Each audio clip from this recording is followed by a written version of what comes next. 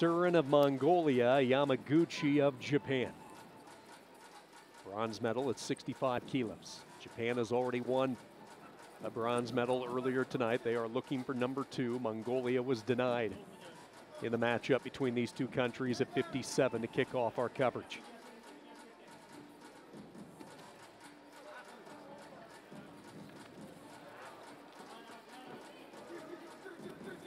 Both wrestlers twisted up. Right shoulder of the Mongolian, the left shoulder for Yamaguchi, and the two disengage.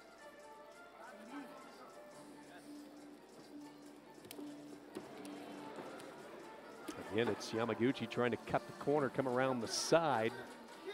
Sticking the defensive mechanism in is TSEVEENSUREN. Same position we were in a few moments ago, and the activity carries him out of bounds, and Yamaguchi is going to get the step out point.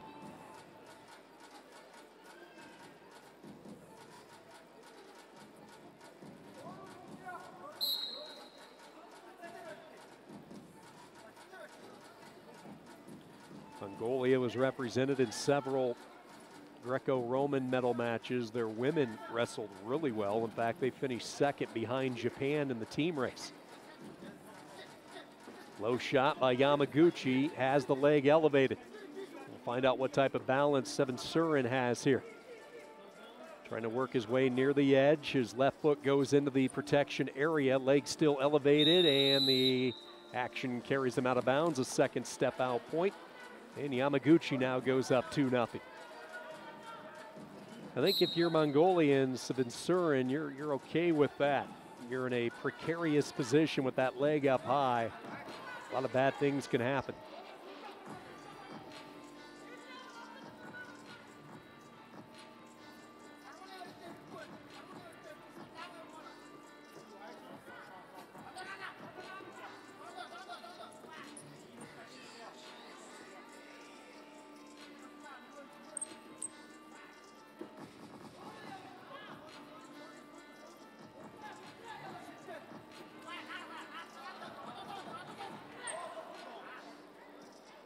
TSEVEENSUREN just keeps taking shots, just can't trap Yamaguchi quite yet.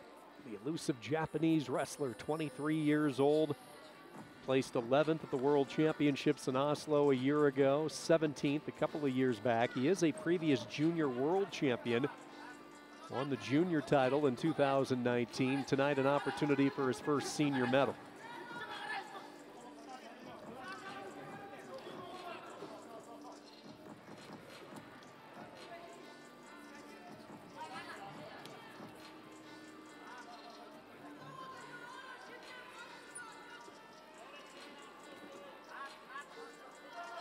Short time wrestling, under 10 seconds to go.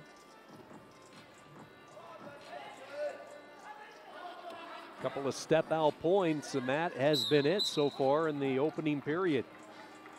Kaiki Yamaguchi with a 2-0 lead after one. I want to remind you, coming up tomorrow night, it is the finale of this year's edition of the Asian Championships.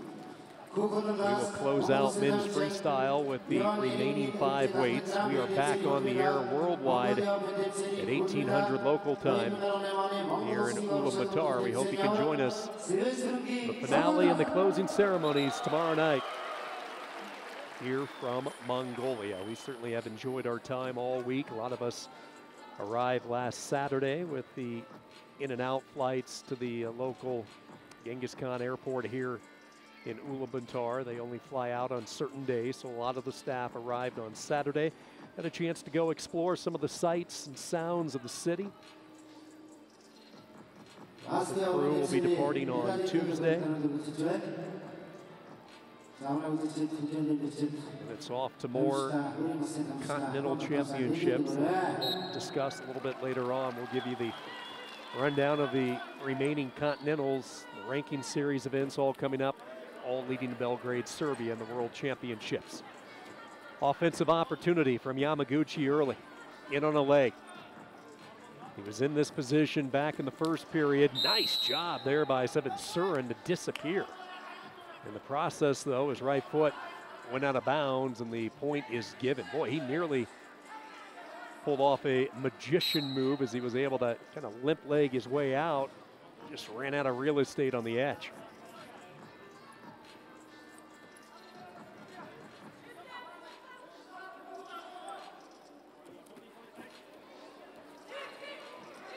Yamaguchi, it's only a matter of time before he finishes one of these, and here it is. He had him high up into the air, and he'll get the takedown.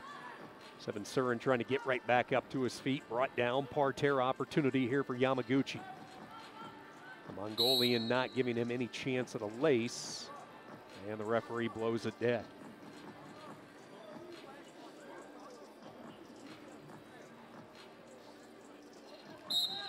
You know, for as dominant as the Japan women are in women's wrestling, you know, sometimes I think the men get a little overlooked, and you know, rightfully so. We saw Japan put on a clinic the last couple of days on the women's side.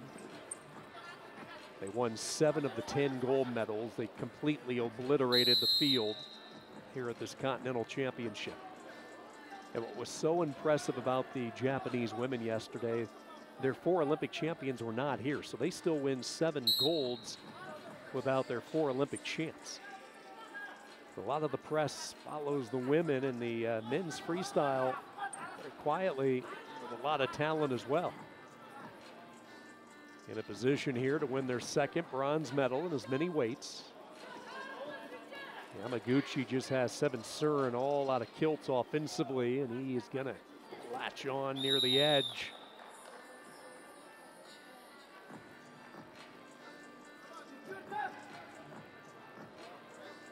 And that is going to be it, 2-2. And you can bet that Mongolia is not going to like that. I don't think they want that second 2-pointer to be awarded, so they're going to challenge, and we are going to wait and go to the replay, the review process.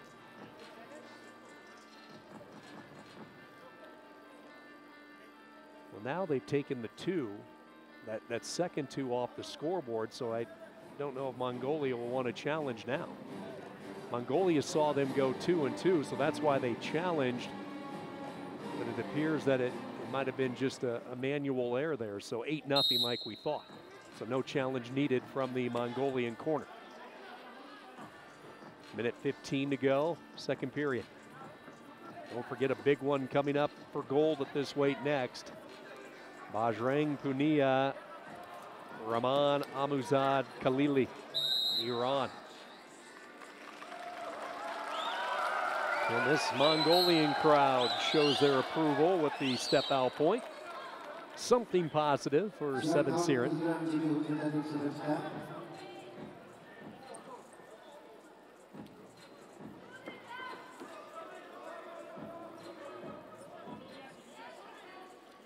Eight to 1.